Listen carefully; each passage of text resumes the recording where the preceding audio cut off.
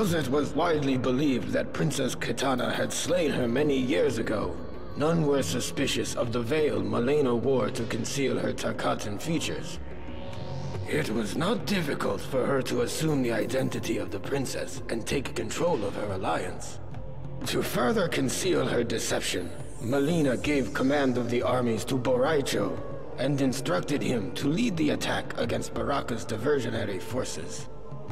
Baraka's militia had failed to divert the enemy, and to her surprise, was decimated by Boraicho's forces.